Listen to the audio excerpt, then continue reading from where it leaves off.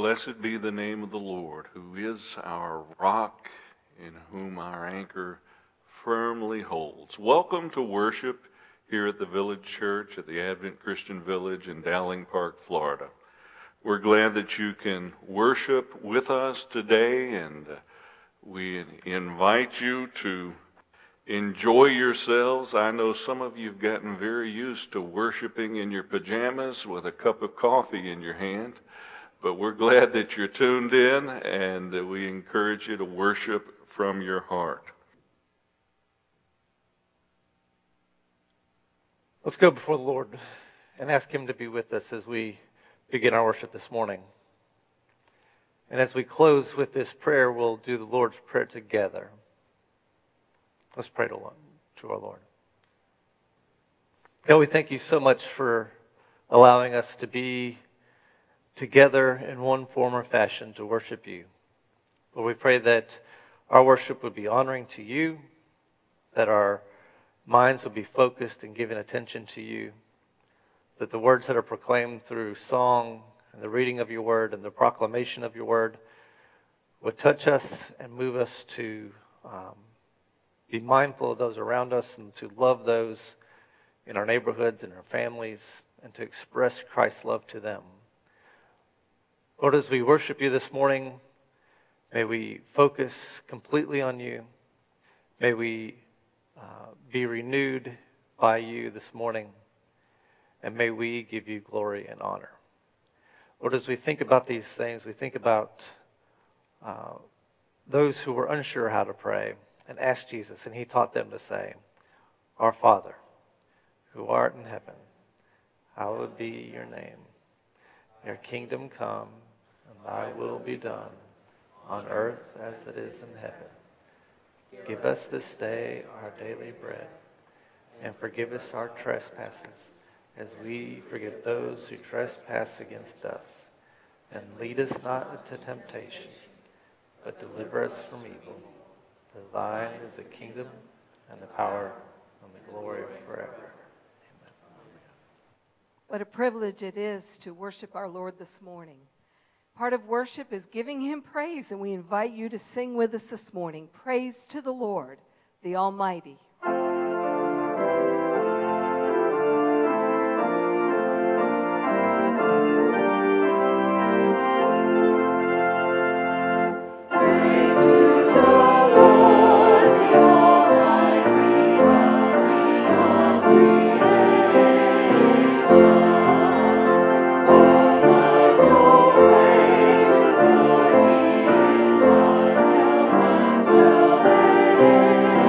Salvation.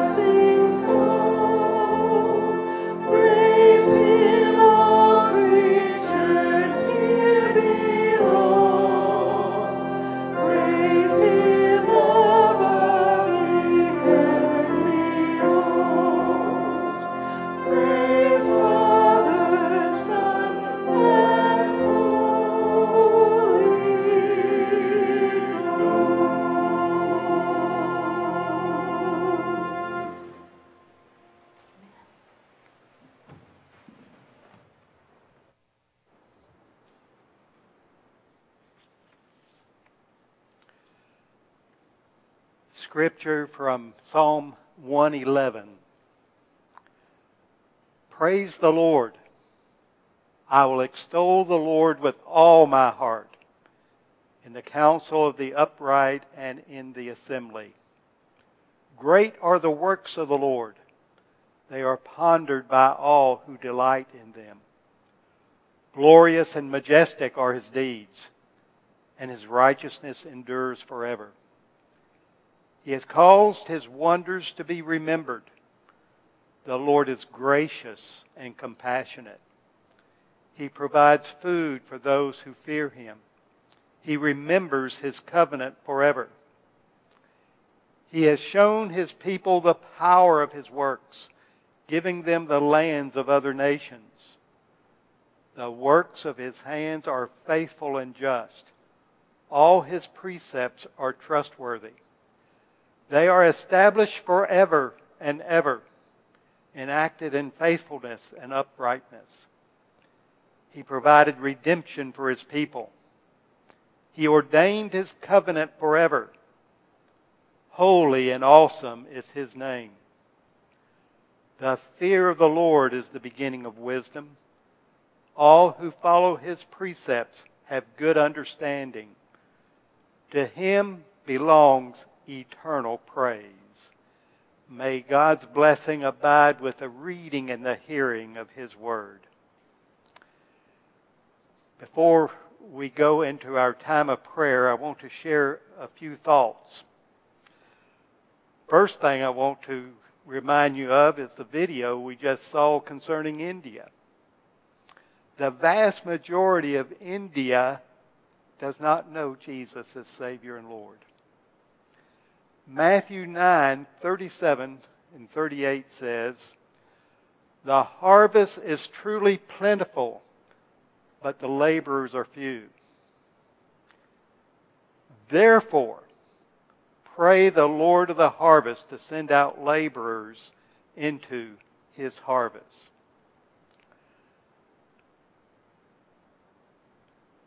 John MacArthur wrote an article entitled, "Do You Pray for the Lost?" If you're praying for India, you're praying for the lost.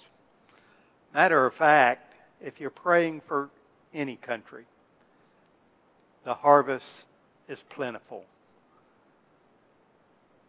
Before Jesus gave up his spirit as he hung on the cross, he took time to pray for those who were murdering him. He prayed, "Father, forgive them, for they do not know what they are doing." If we separated that prayer from Scripture, we might wonder if Jesus' prayer on the cross was answered. Well, Jesus' prayer on the cross was answered in that day and continues to be answered today. He started answering that prayer on the day of Pentecost when Peter preached that great sermon, which the people responded to. And 3,000 believed and were baptized. In the book of Isaiah, chapter 53, verse 12, we read these words. "Therefore I will divide him a portion with the great, and he shall divide the spoil with the strong, because he poured out his soul unto death, and he was numbered with the transgressors. And he bore the sin of many, and made intercession for the transgressors." Jesus indeed has set the example for us. John MacArthur, in his article, "Do You Pray for the Lost?" has this paragraph, which I'm changing the tense of the pronouns from first person or second person to first person plural. He writes, "Do we have a heart to pray for the lost like Jesus did?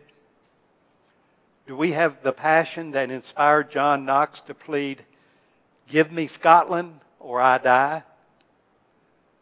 Is our attitude that of George Whitefield, who prayed, "O Lord, give me souls or take my soul"? Do we, like Henry Martyn, mourn when we see others trapped in false religion and cry out, "I cannot endure existence if Jesus is to be so dishonored"? God used those faithful men as powerful tools to bring salvation to a dying people. Each of them had a clear and vivid understanding of what is at stake in the gospel. It's an issue of life and death. Do we realize that our unbelieving family members, our co-workers, our neighbors will suffer death and destruction in the fires of judgment? That realization should drive us to our knees to plead not only with them to believe the gospel, but with God to save their souls. This morning, I urge you to pray for the lost, to share the gospel with those that you know that don't know Jesus as Savior and Lord. You say, "But I'm trapped in my room. I can't go anywhere."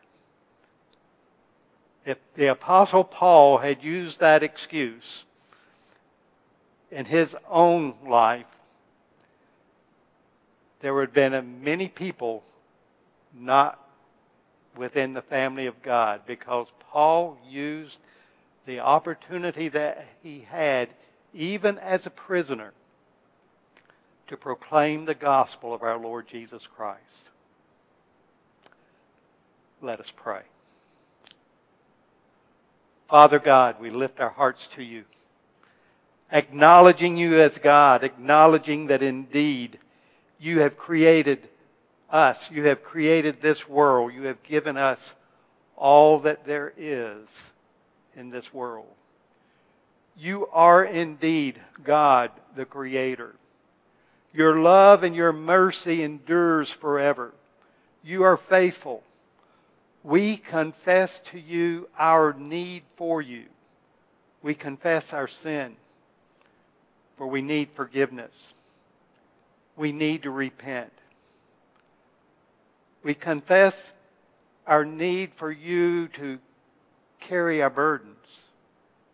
Therefore, we cast our cares upon you because we know you care for us. We pray, Father, for your provision, for your love to minister to us, but also to minister through us.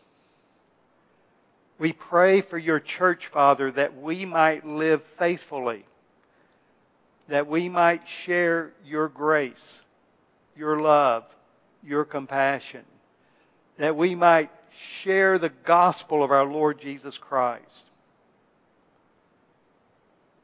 We pause, Father, to consider those who don't know you as Savior and Lord. Father, lay these individuals upon our hearts. Love these individuals through us. And may we be so bold as to proclaim the gospel of our Lord Jesus Christ with them, that they might come to a saving knowledge of our Lord Jesus Christ. We thank you, Father, that you are seeking those who are lost. And when they turn to you, you bring transformation into their lives. You turned their lives from hopelessness to hope. I pray, Father, that we as your church might be diligent in proclaiming your word, the gospel of saving grace, through Jesus Christ our Lord. Amen.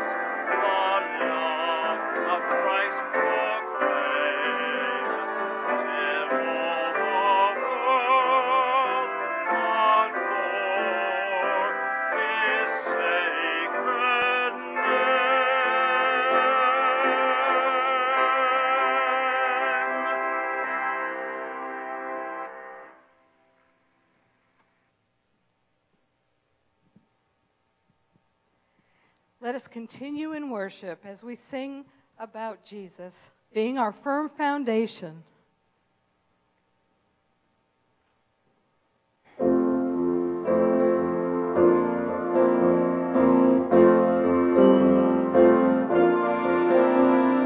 Jesus, you're my firm foundation. I know I can stand secure. Jesus, you're my firm foundation. I put my hope in your word.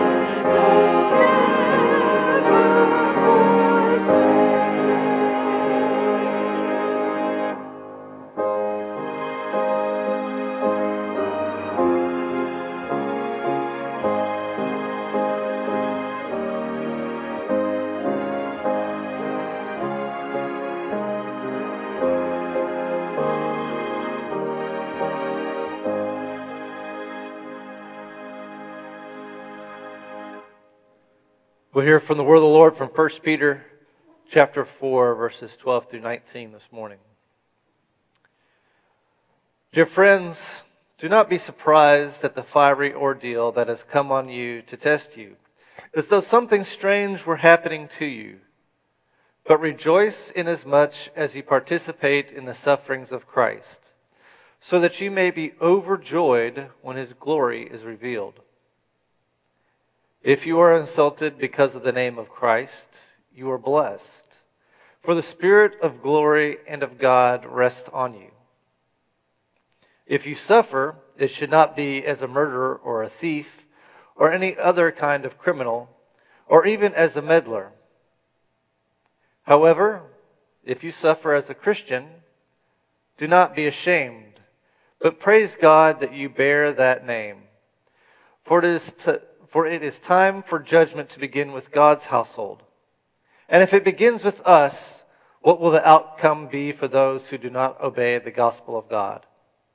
And if it is hard for the righteous to be saved, what will become of the ungodly and the sinner?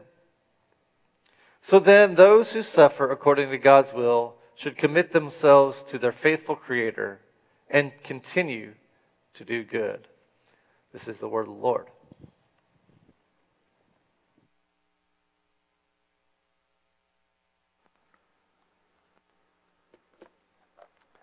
Thank you, Randy, and for all of you who have helped lead us in worship today.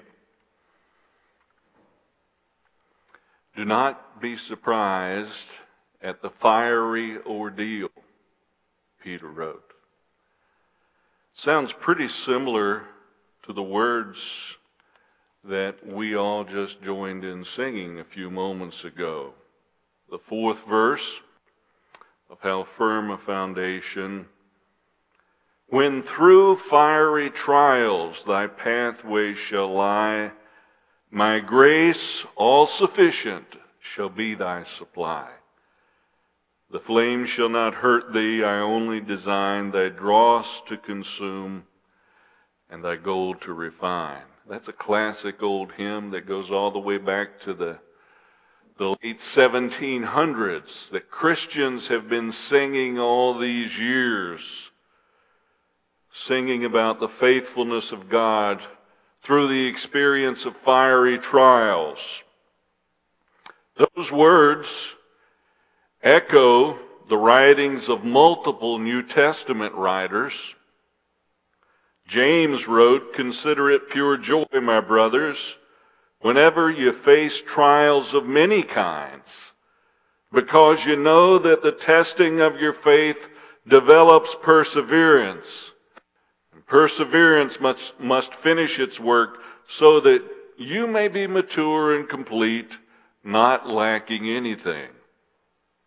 Peter wrote earlier in this same letter that we're looking at today, and he said, "In this you greatly rejoice, though now, for a little while, you may have had to suffer grief in all kinds of trials." Paul wrote to the church in Thessalonica, "We sent Timothy, who is our brother and God's fellow worker in spreading the gospel of Christ, to strengthen and encourage you in your faith, so that no one would be unsettled by these trials." You know quite well that we were destined for them. We were destined for them. Trials are not a strange experience for us in life, and especially for us who have chosen to respond to the grace of God and the call to follow Him in our living. In the 4th chapter and the 12th through 19th verses that were just read for us by Randy, there's some things that just kind of jump out at us. One is that trials are common for Christians. They're common for everybody, but it is the rule, it is not the exception when we go through difficulties and trials in our lives. If you've just overcome one, then be encouraged. There's another one coming around the corner at some point. It's not like playing a hand of cards and where you get rid of your bad cards and you're all set. They just keep coming. Trials come in various categories. They come in various shapes. There are many kinds of trials that we face in the midst of our lives. There are physical trials and emotional trials. There are financial and relational and spiritual trials. They run a whole gamut, a whole spectrum from being insulted to literally facing physical persecution. They can come at any time. They can come in any season of life. They may be prolonged. They may be drawn out, as like in a drawn out court case. They may be lingering. The trials might come in the form of a nagging illness, for instance, that just keeps popping up and won't seem to respond and go away. Trials may be public in nature, or they might be very, very private, and no one knows what you're facing but you and the Lord. But be assured that He knows what you're facing. Trials can be related to our own sins. Trials can be related to the sins of others, or they may not be related to sin at all. We can find ourselves in the midst of trials in the wake of someone else's decisions, someone else's actions. We don't all face the same kinds of trials. You might be in a room with 4 other people right now, and the trial that you're facing, they may not face. And the trial that they're facing, you may not face. So trials come in various categories. They're common to us. One of the things that trials accomplish is that they put our faith to the test and they stretch our confidence in God. We develop a confidence in God as He comes through for us and as we realize He really is faithful. He really won't leave us or forsake us. He really will provide hope and help in the midst of the difficulty. Without trials,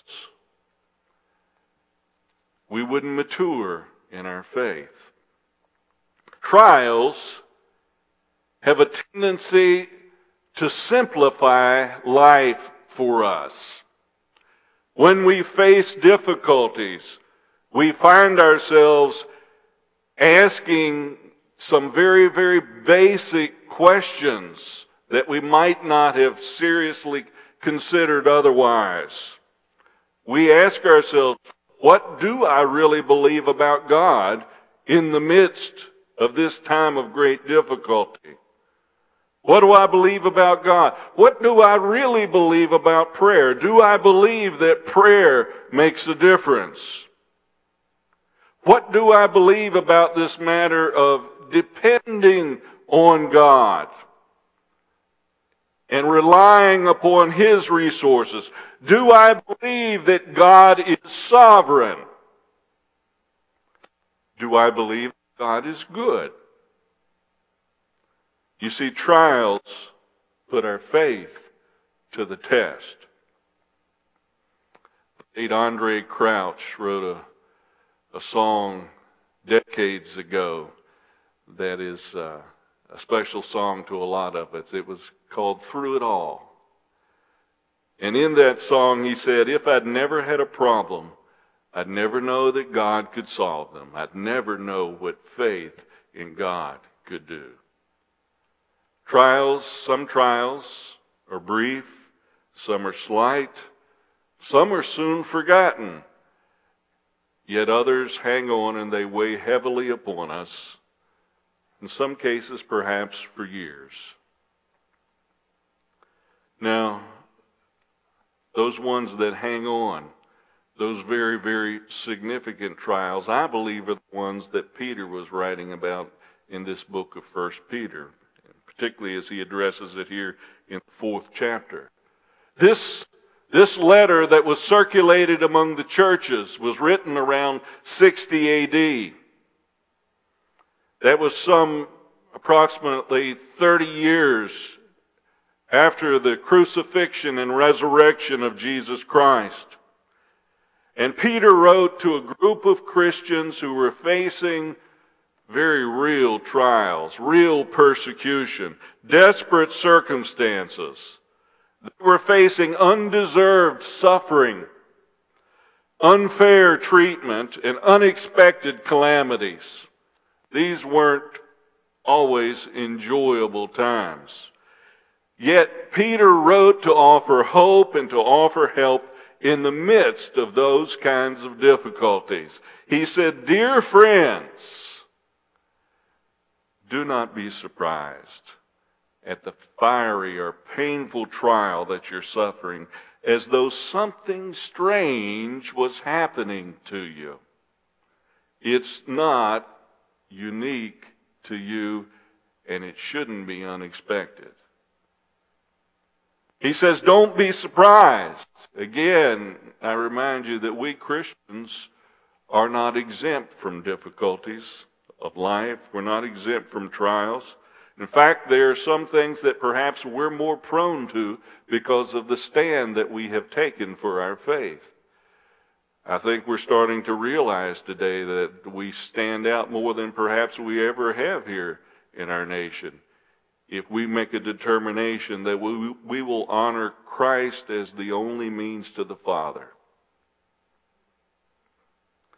And yet sometimes we find ourselves thinking, we may not verbalize it, but we find ourselves thinking, I can't believe this is happening to me. I mean, I love God. I've been serving God for years. I've tried to lead a good life, and now this is happening. We might think, why? Why doesn't God protect me from this, whatever this is? Why would God allow this to happen to me or to my family? And so Peter says, don't be surprised. Someone has said that life is like a schoolroom, and there are pop quizzes, and there are tests, and there are exams, and some of them are hard. And Christian maturity, in many ways, can be measured by our ability to withstand the tests that come our way without those tests throwing us into either an emotional or spiritual tailspin. When we are able to stand in the midst of the trial and the difficulty and stand in trust, sometimes we can't stand, sometimes they bring us to our knees, but our faith remains firm. Peter then does surprise us when he says, he urges us to rejoice. Well, how do you rejoice? Well, he points us to the future when he says, we can rejoice knowing that at Christ's return, He'll bring with Him relief and rewards for those who've lived faithfully, for those whose hope has been in Him. Verses 13 and 14, but rejoice that you participate in the sufferings of Christ, so that you may be overjoyed when His glory is revealed. Let me point you to the future. It might be future later today. It may be future who knows how far down the road. But Jesus has promised to return, and His reward is with Him. And it will be worth it all when we see Jesus. James wrote in the 1st chapter, blessed is the man who perseveres under trial, because when he has stood the test, he will receive the crown of life that God has promised to those who love him. Peter shares with us some things to remember as we face the trials of life. He reminds us that trials provide an opportunity to draw upon divine power. He says, if you are insulted because of the name of Christ, you are blessed. For the Spirit of glory and of God rests on you. God enables you. He empowers you.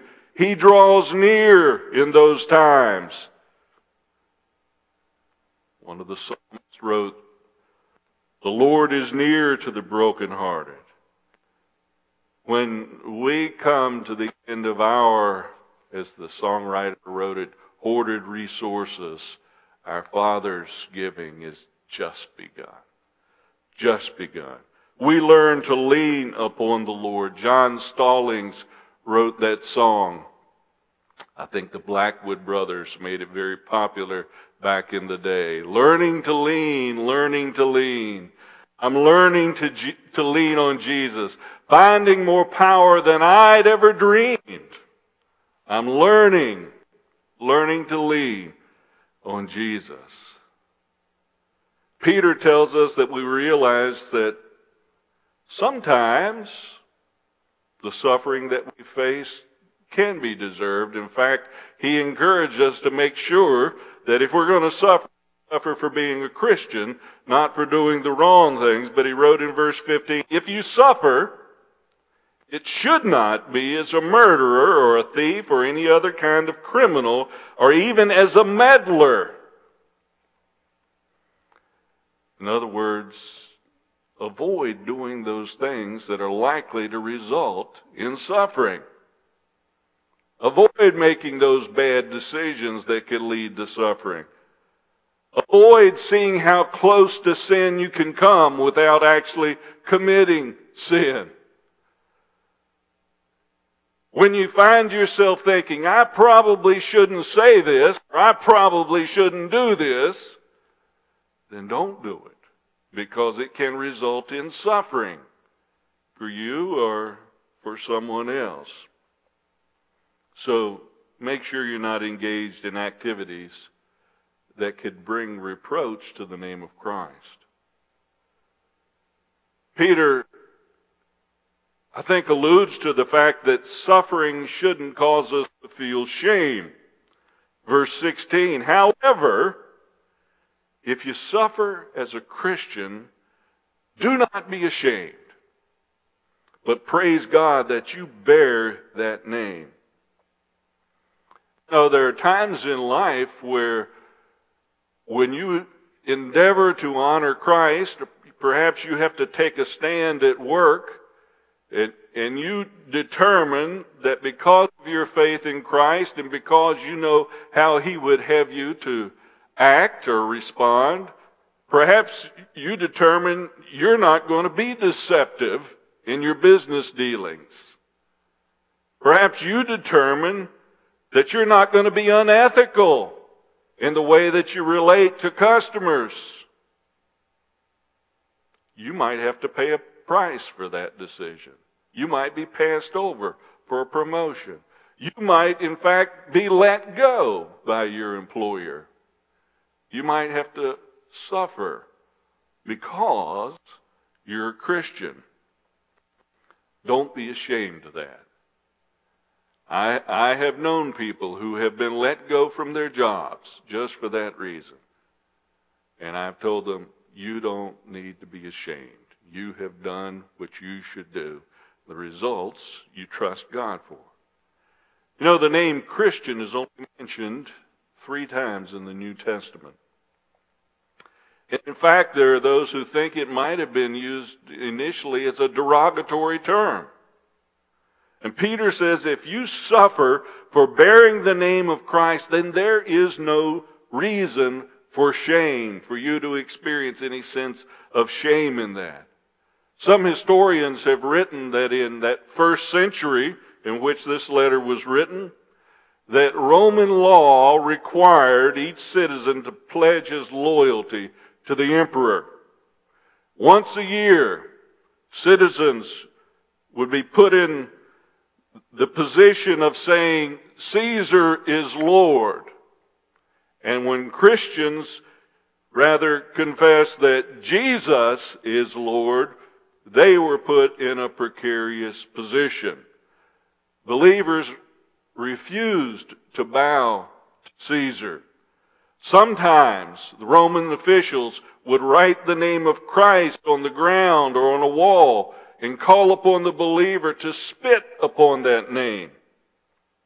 And if the Christian refused, they would be arrested, tried, and in some cases, killed. By bearing the name of Christ as Christian, they were put to shame before their friends, by their neighbors, their fellow citizens. But they stood for the name of Christ, and what a beautiful name it is for us to bear. I love that song, what a beautiful name it is, the name of Jesus. What a wonderful name it is, the name of Jesus. What a powerful name it is, the name of Jesus. And we are blessed to bear it, the name of Jesus. Early believers suffered through trials. It is no shame. It should not be a source of shame to go through a period of trial in your life. You know, not all trials are about standing for Christ in the public sphere, public realm. There are various kinds of trials that we face in our lives. There are trials that Satan uses to try to defeat us in very personal and private ways. Some trials are physical in nature. And I know that there are those who are listening to my voice today, they're facing trials in life because of physical challenges in their life. There are trials that are emotional in nature. There are trials that are about our health, and there are trials that can be about our mental health. And it's real. And it is no shame to have struggles in life. It is no shame to get help with the struggles that we face in our lives. A lot of people are struggling right now. Here in our nation, there are a lot of people who are having a hard time because of the results of the pandemic that we're living through and the confinement that has resulted and having to be isolated away from family and friends. It is a difficult, difficult trial that we are facing at this time. And nobody is exempt from it. I have some good friends who have faithfully served the Lord as pastors. And they have gone through the trials, faced trials in life because of decisions not so much made by them, but made by other people. And in a number of cases, decisions that their own children have made that have created very, very trying and difficult and times and heartaches in their lives. That is no shame. We face trials in our lives. Peter says, do not be surprised at the fiery or the painful trial that you are suffering. He says in the 17th verse that suffering can be timely and necessary. He says, for it is time for judgment to begin with the family of God. It is time. Oftentimes the lyrics of various songs come to my mind as I read the scriptures. So many songs have been written based, those we use in worship certainly should be based on spiritual truth. And one is a little chorus, in your time.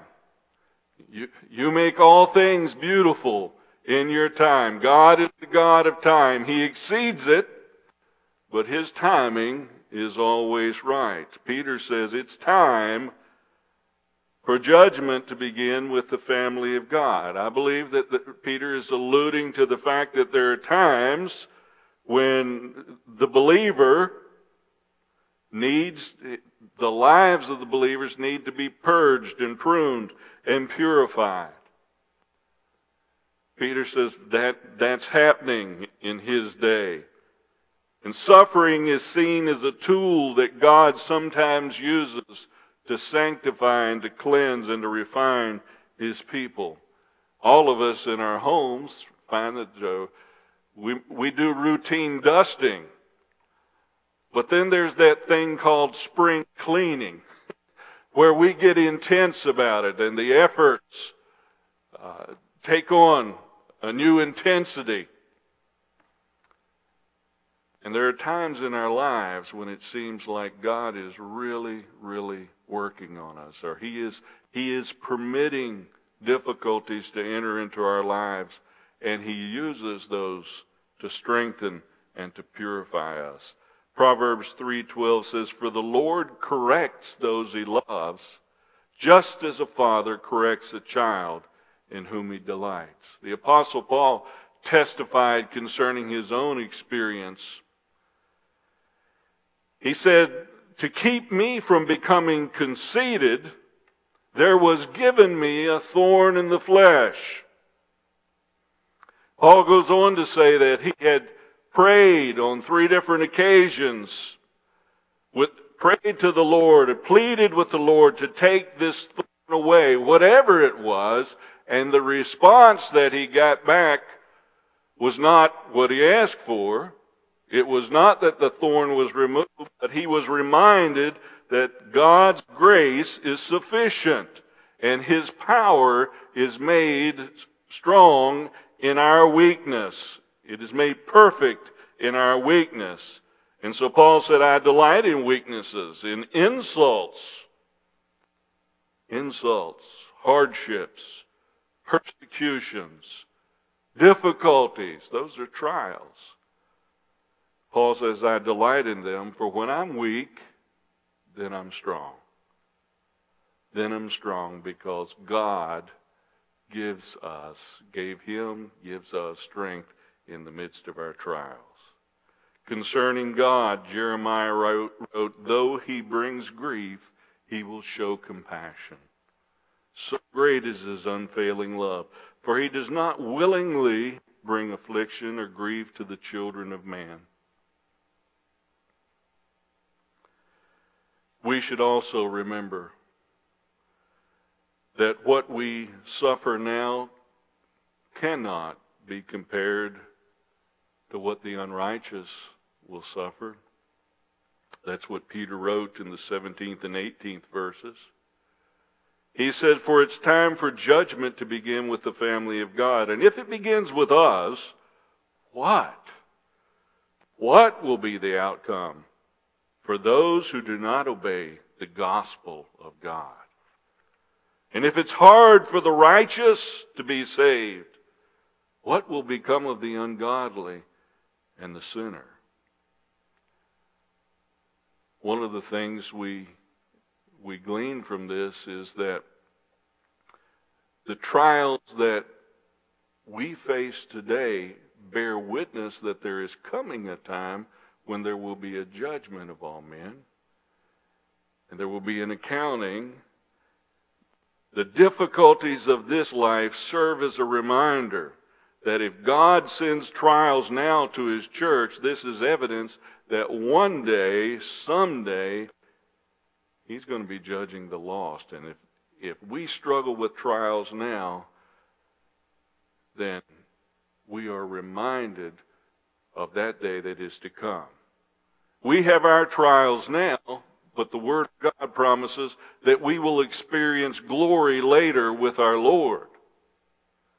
The lost, however, are experiencing all the glory that they're ever going to experience in the here and now. This is as good as it gets if you don't know Christ. And that's a discouraging thought, that this is as good as it gets. But we who by His grace have the precious promises and hope that are ours in Christ Jesus, we have so much to look forward to. I want better than what this world has to offer. Paul's conclusion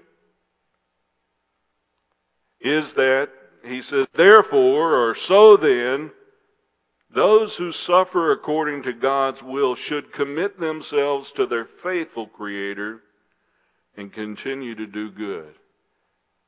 He says, don't be surprised that you're going through trials. And here's how you need to respond. So here's a takeaway for us, okay? He said, in response to all this, what you need to do, how you need to respond is, you need to commit yourself to your God, who is a faithful God. He is a faithful Creator. That word for commit, in some of the translations render it entrust.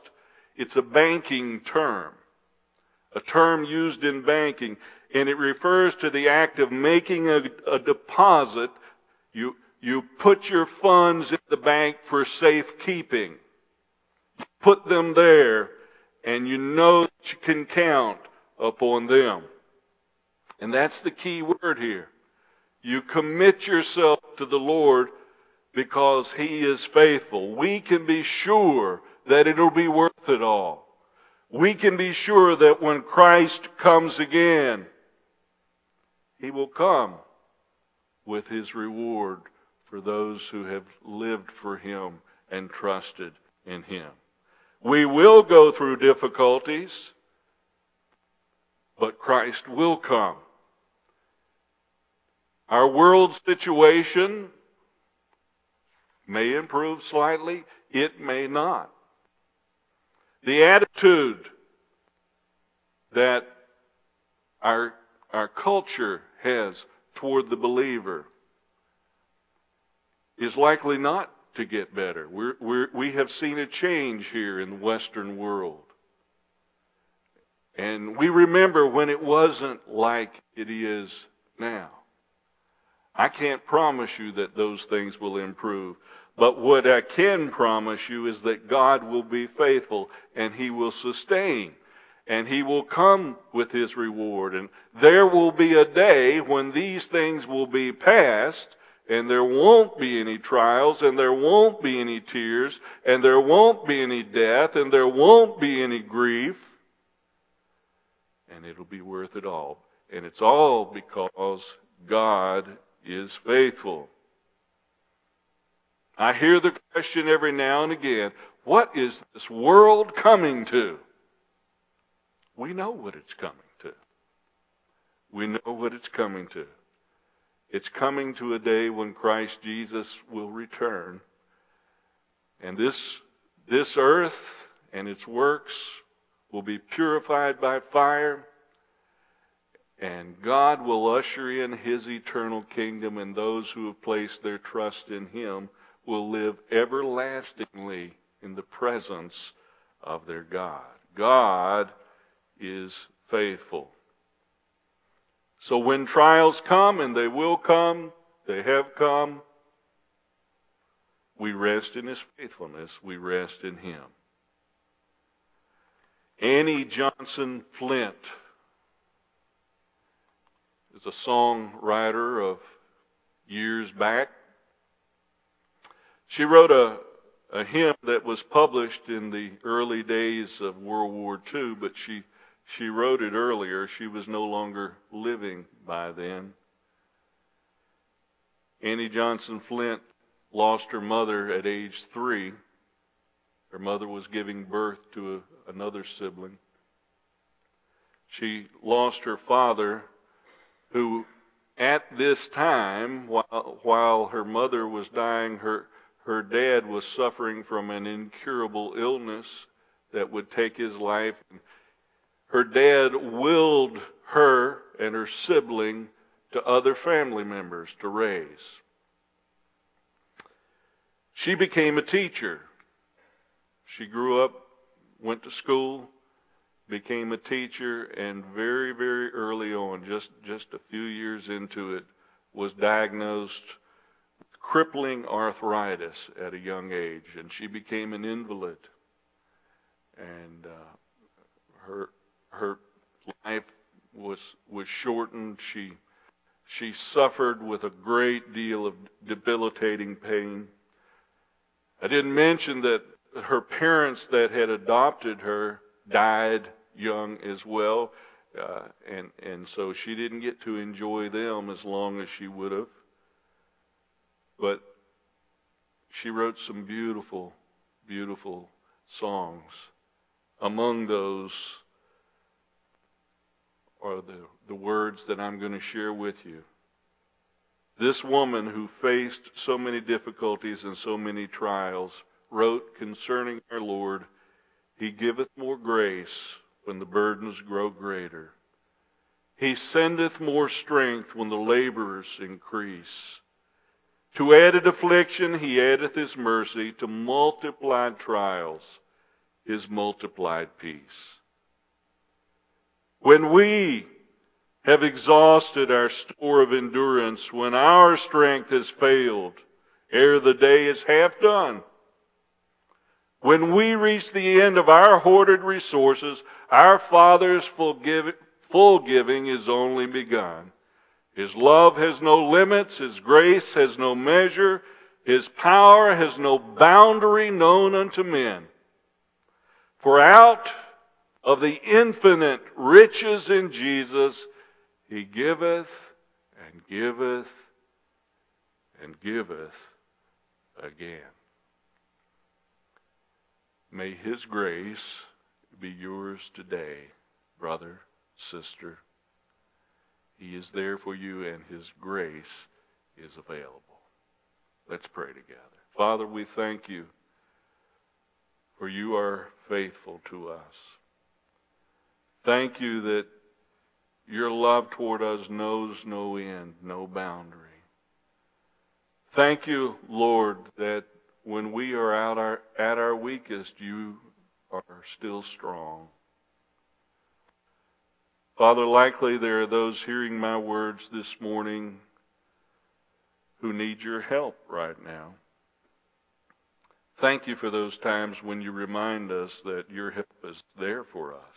When You remind us that we're not intended to live life in our own strength, but we must rely upon You. Draw near to Your people. Remind them of Your faithfulness. Remind them of Your purposes for them. Remind them that You'll never leave them nor forsake them. Remind them that even in the midst of trials that, Lord, they can bear the name of Christ with no sense of shame. So, Lord, have Your way, for I ask it in the name of our Savior. Amen.